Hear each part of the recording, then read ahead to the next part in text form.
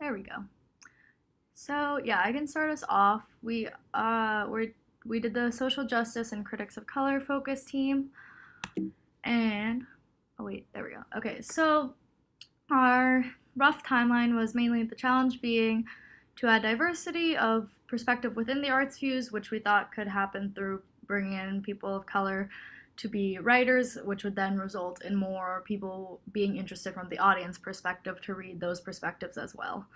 Our ideas for how to achieve those goals were to have the arts articles translated into other languages, which makes it more accessible to communities of color and reach out to different people of color within the BU community. And our final deliverables being the POC writers and translated articles for Bill. So the overview of what we've done is we created attractive visual aids for the arts views, reached out to various academic departments, reached out to the WTBU departments, and various student organizations as well. So kind of put our feelers out there everywhere. And so this is the first thing, one of the first things we did in the process, and Sarah can talk about that more. So one of the very first deliverables that we came up with was to make this poster. We took some of the mission statement that was posted in the Arts Views website and also wrote like what the benefits of writing for the Art Views would be. So it would be to critique art, get published, and build up your resume. We also included social media uh, handles as well as a contact to contact in case anyone was interested. We brought this to the CFA and the three major schools, so the School of Theater, Visual Arts, and Music. And we got as far as talking to the School of Theater about potentially sending this out or showing it to the students. But they kind of had an issue with like like it's not like really a big deal for people to write critiques other than the School of Visual Arts, but like the School of Visual Arts didn't really respond to us. But we hung these posters around where we lived to sort of spread the word. So yeah, that's what this was. Yeah, and then so second thing, reach out to heads of language departments and just like different program coordinators within the language departments because we weren't really sure like who exactly did what administratively speaking. So yeah, we reached out to a bunch of different faculty members in the different language departments like Romance languages, African studies, world language and literature, and the new MFA translation program. Out of the 18 faculty contacted, less than half responded, and most of the responses, I want to say like 3 at least out of the 7 that responded, were just like telling us to contact somebody else who had also already been contacted, so it was kind of like a loop.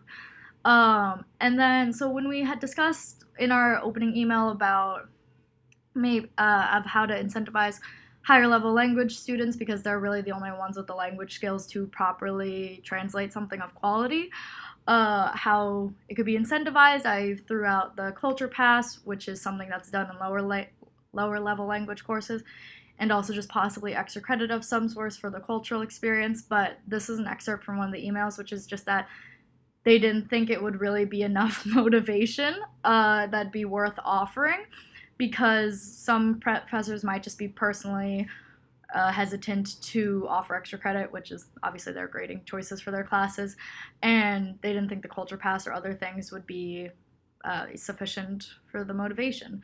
So yeah, basically and that's just one excerpt, but basically of the emails that were actual like full responses, not just referring to someone else within the departments, they were basically saying translation is a major undertaking that requires a pretty specialized skill level and upper level skill level, and of people who have the proper skill set to do that, they want to be paid like minimum wage or most likely more. So yeah.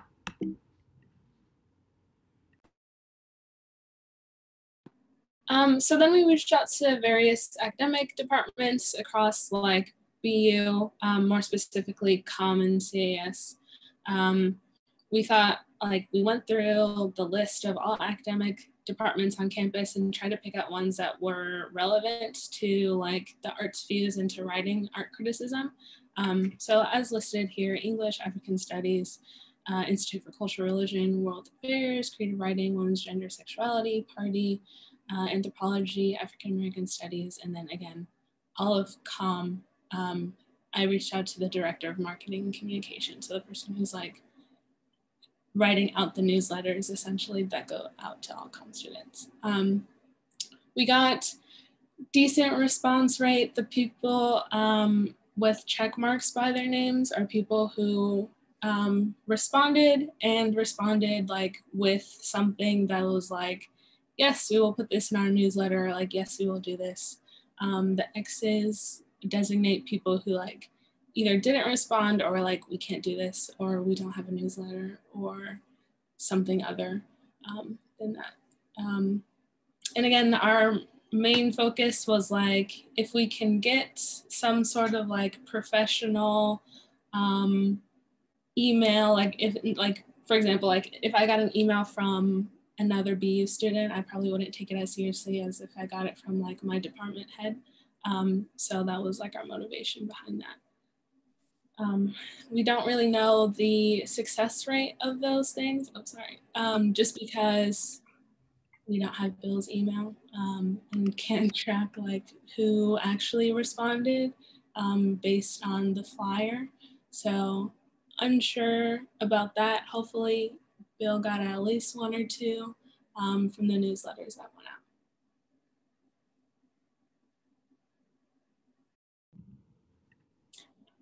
Oops, sorry. I can talk about this one since Vicky isn't here.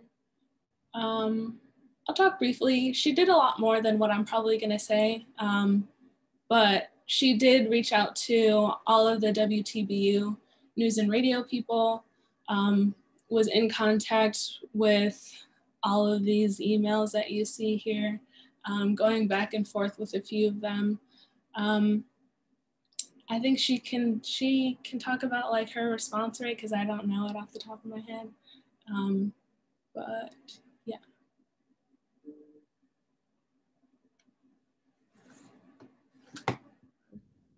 Go back to, there we go.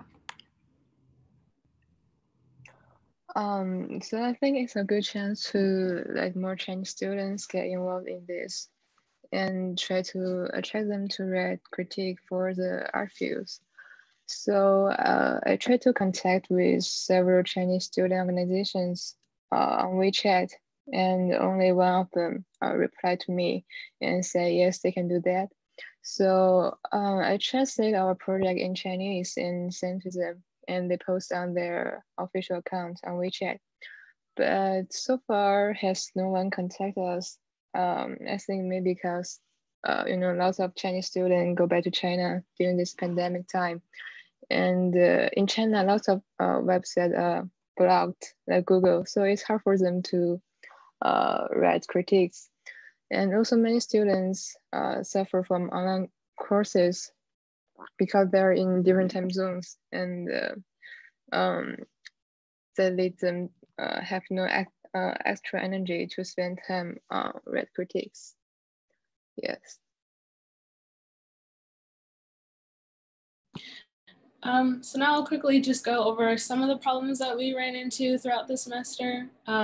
So one of them was a group member leaving mid-semester, but then also like we had sort of been counting on like splitting the work a certain way.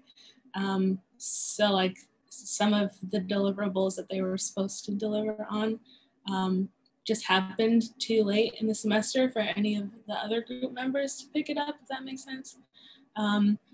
So yeah, that was one thing that we ran into. We wanted to reach out to more student groups and like places like BU Gigs. I'm not sure if you guys know what that is on Instagram, and like other just like non-BU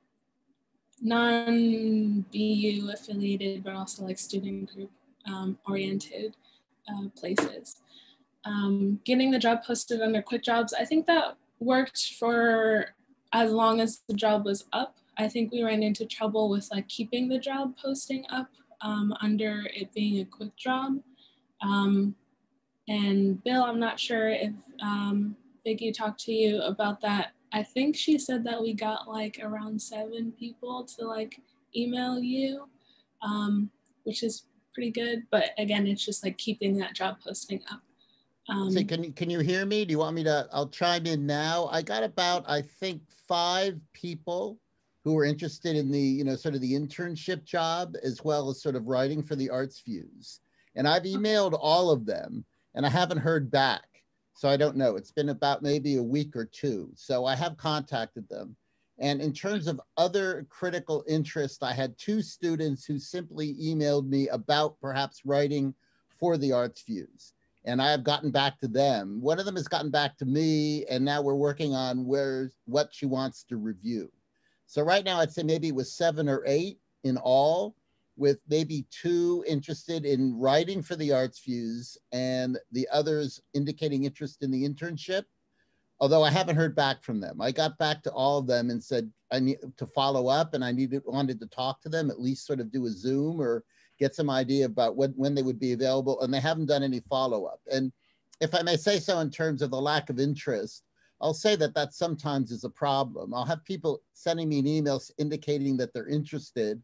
I'll write a follow-up email saying, oh, that's great, let's get together, or send me some ideas, and I sometimes don't hear back. So I'm hoping they'll get back to me.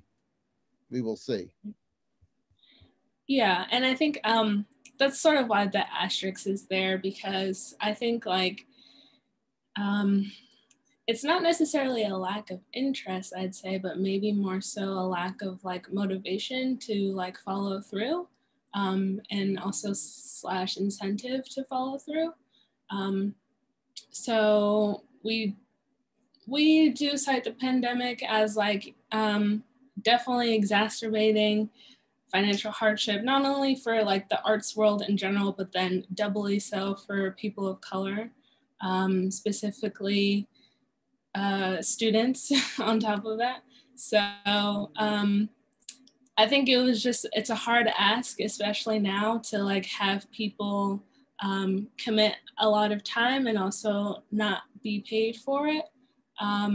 So that was like something that we kind of ran into. And even like if it was like $50 or so, again, by the amount of work that you had to do, that doesn't add up to like minimum wage, not even by a long shot. So I think that was like one of the things that we ran into.